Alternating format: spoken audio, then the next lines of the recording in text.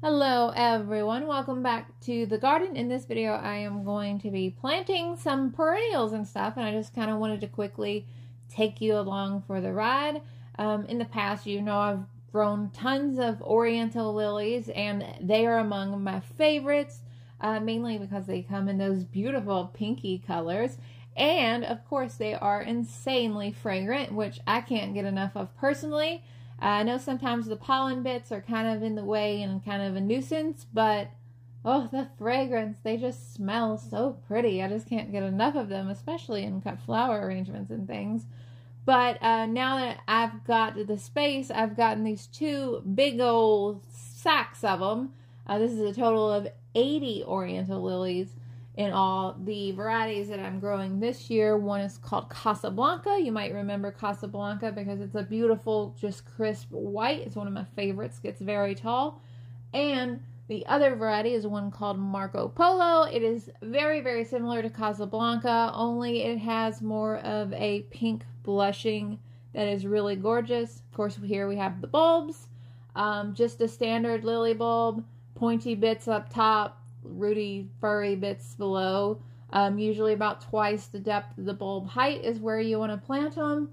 It's really up to you. Sometimes you can get away with something a little bit shorter, a little bit shallower. That's what I do. I always wear gloves. Lily bulbs seem to make my hands itch and have reactions to it. So first thing I'm going to do is dig around this house, around the foundation of the house. I'd originally wanted to put them elsewhere, but I accidentally dug into a gas pipe. Whoops, I didn't damage it, but I was surprised when I found it, that's for sure. Anyway, I just arranged these, usually about 6 or 7 inches apart, kind of a staggered planting. As long as they are growing in a location they like, they will multiply over the years, get taller and taller. Maybe eventually I will have to divide them, but not anytime soon, so I'm not really worried about it, honestly.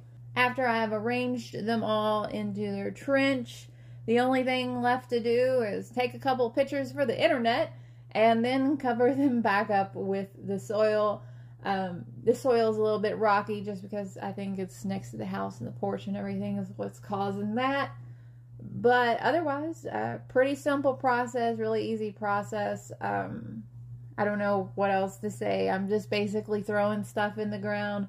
I know a lot of people make these videos kind of really complicated, but at the end of the day, we're just kind of throwing stuff in the ground and hoping that it grows, you know what I mean? Also, I wanted to show you these camellias, or camellias? I'm not sure. I call them camellias. Camellia bushes that I ordered from Camellia Forest Nursery. They are mail order. These look great. These are hardy to zone 6B, which is where I am. One of them was even blooming. Absolutely stunning. So happy with the quality of these. These are the 1 quart sizes. I ended up getting 5 of them, which was a little bit pricey, but I love camellias, so I wanted to splurge a little bit. They have, of course, this beautiful evergreen glossy foliage.